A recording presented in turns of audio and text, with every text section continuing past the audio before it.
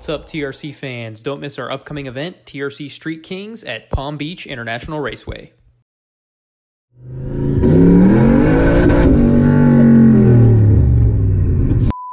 Oh, here we go. We're about to get pulled over. No way.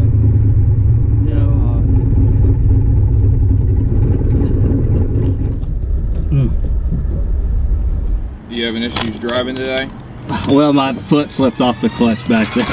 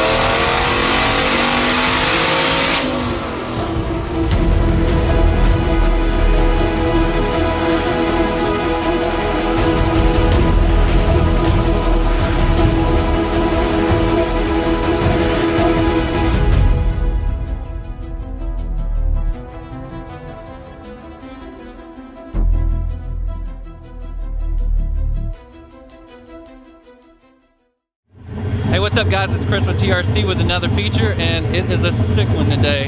Turbo LS wagon. Yeah, this is gonna be awesome.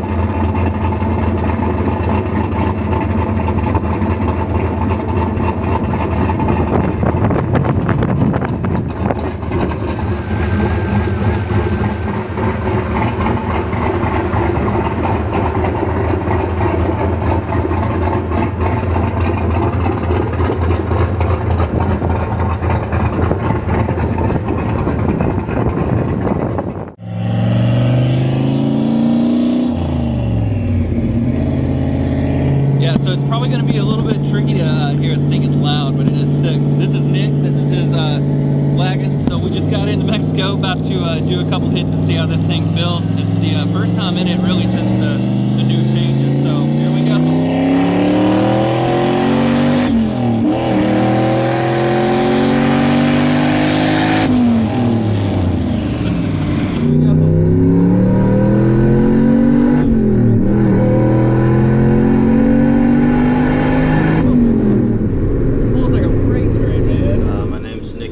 I drive a 1983 Toyota Corolla Station Wagon.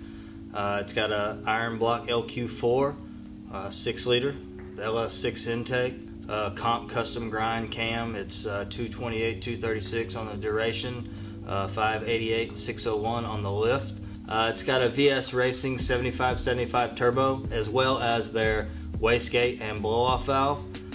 It's got a custom cold and hot side fabricated by me, short runner on the intake because there's no intercooler. The exhaust was cut from a mandrel bent Walker piece that I got from a local auto parts store. It's all controlled with a Go Fast Bits G-Force 3 boost controller. All of my tuning thus far has been done by KK Performance. Stock crank, stock pistons, stock rods. It's got a trunnion bearing upgrade, LS6 intake. It's got Snake Eater Performance 1500 cc injectors in it. It is running flex fuel E85. It made about 509 on pump gas on 10 pounds, I believe, and 709 and 715 on E85 at about 70%. And that was running about 15.5 pounds.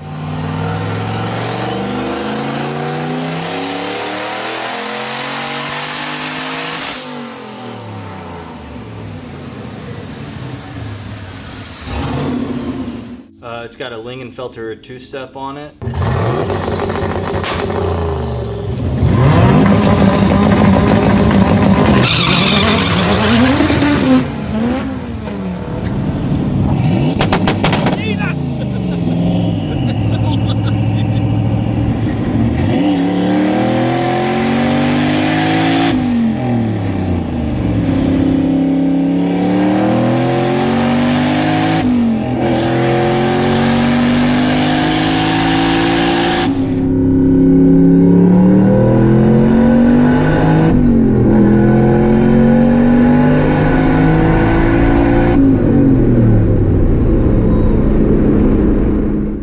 It's got a stock ECM that I redid the wiring harness on, and it's all done through mil-spec connectors through the firewall. It's got a Tech Performance T56, got an MGW shifter in it, Monster single disc clutch and flywheel. It's got a Granny Speed Shot Hitmaster clutch slipper system.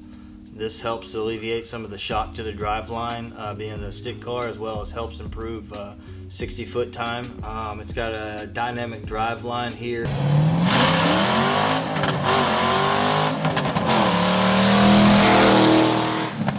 It's got a Ford 8.8 rear end.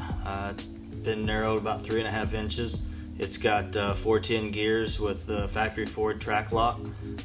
It's got custom rear brake calipers that I made for dual rear calipers for a staging brake. It's got regular Toyota leaf springs and factory Toyota style shocks. The front undercarriage is all Nissan S13. It's got narrowed lower control arms to match the AE72 chassis. Factory S13 knuckles. It's got a Injuku 5-lug conversion for the front wheels. It's got CX Racing coilovers with the AE72 top hats. It's got a Aeromotive fuel cell and A1000 pump that's been modified to use the factory fill door. The car has Weld S77s all the way around. It's a 17x6 in the front. I'm unsure of the offset as they're custom built for the car. It's got 15x8 in the back with a 6.5-inch back spacing. It's got some Yokohamas up front and Mickey Thompson ET Street R's in the back in a 275/50/15. Some other custom parts on the car. It's got a Griffin custom built radiator.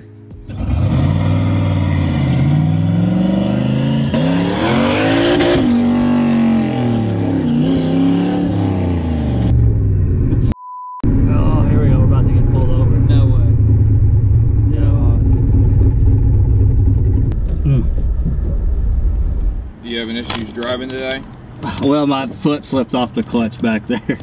You know, if I would have gave it a little bit of gas, that was probably my fault. On here and everything, you don't normally drive like that? Not on the street, no sir.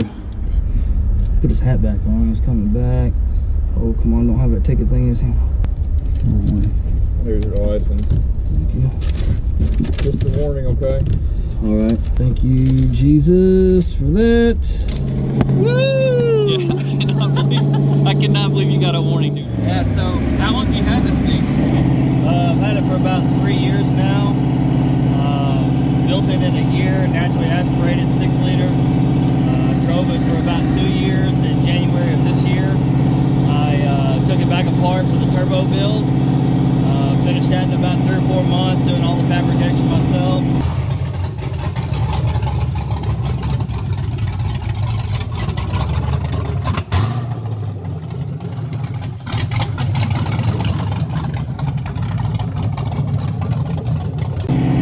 Got it retuned, and I've just been beating on it for the last couple of months. Really just fixing stuff that breaks at this point. Yeah, because you just broke a rear end and a shock mount, a couple things you got to take it out.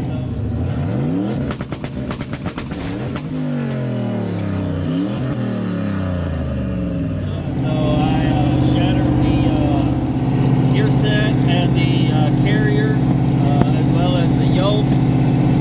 Got all that replaced, put 410 gears in it, put a new girdle cover on it, rebuilt the whole new rear end, dual rear calipers. Was doing some testing, broke a drive shaft, got that fixed, and here we are. So. Yeah. And then what's that to the left there, the boost controller? That is my timer for my slipper clutch. Oh yeah, right. You just put the slipper clutch on it, so it's still trying to... Yeah, man. It's from Granny's Speed Shop in Washington. Basically a hydraulic control valve that I can adjust down here, allow the clutch to slip as much or as little as I want, just to kind of help relieve some of that force from the drive line. Allows me to still run drag radials on a stick car, and Dude, I can't wait to see when you get that dialed in, man. That's gonna be sick. it's gonna be nice. So what would you say is like your favorite thing about it? Like at this point, like I know it's probably changed, but it's My favorite thing about it is just no matter where I go, whether it be driving it around, car show, taking it to the track, it always garnishes attention just because it's different. you don't see it, man. Yeah, not a lot of people dig up old 80s Toyotas and modify them. I mean, when they do, they're usually on a drift circuit. Yeah. And they kind of get beat up. This one is pretty beat up for just, 35 years of life, but It's got that, but it's like that natural age. Like it's not fake patina. It's just literally the perfect balance. I mean, and you literally got this out of somebody's back or front yard. So about 4 years ago, I noticed on my way to work every day that there was a TE72, which is the body style before this one. Really just the headlights changed. I was sitting on the side of the road and I was talking to a buddy of mine about wanting to buy it. And we went back and forth so long about it that he kind of threatened me that he was going to go buy it if I didn't. So I immediately left work that day and went over and talked to the owner and bought it from him and started building that chassis, and kind of got in over my head with how extreme I was wanting to get it. And was driving down my road one day less than a mile from my house and actually found this one, just looked over and it was sitting in the guy's yard. So I went back and talked with him, and he was actually about to scrap it.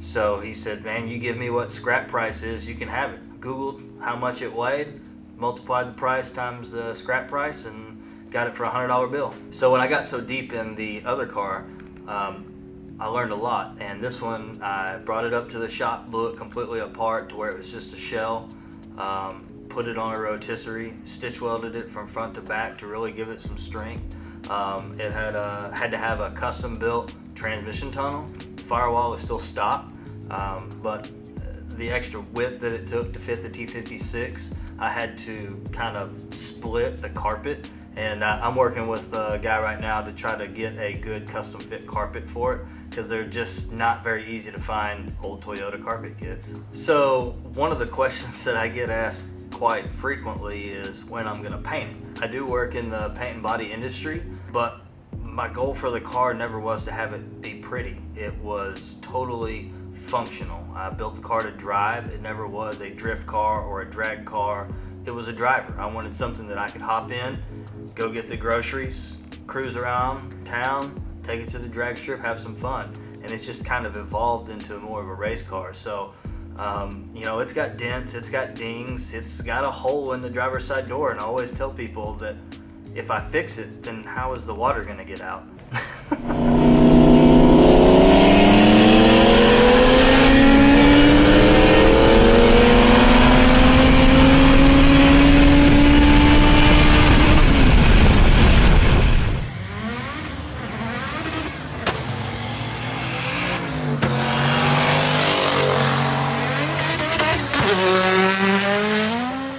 Front to back, it's been all new parts, all custom painted and powder coated by myself. I've had an instructor when I was in college that one of our first assignments was to build a 4-inch cube out of foam core board and have absolutely no glue showing, no edges, and that was to teach you craftsmanship. So when you look underneath the hood, when you look underneath the chassis, it is I tried to be as thorough as I could to make it clean, simple, just because that goes a long way. Craftsmanship is something that you don't see a lot. It's only been to the track once since it's been turboed.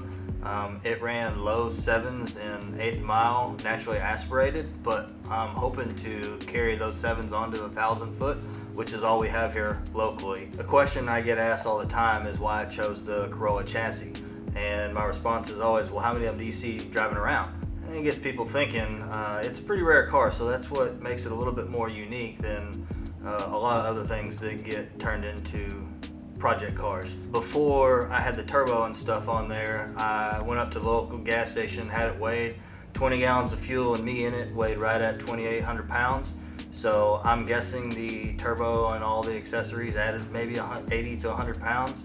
Light car, big motor, good combination. Future plans for the car is a water-to-air intercooler. The intercooler's got just enough room to fit up front, and I'll put the ice box around back. Also, putting a cage in. I get a lot of questions about how safe it is to drive. It is sketchy. It's 36 years old, and that definitely needs to be there for safety, as well as give a little bit more rigidity to the car. I have plans for building some other cars, and I'm on the search right now to find the next chassis.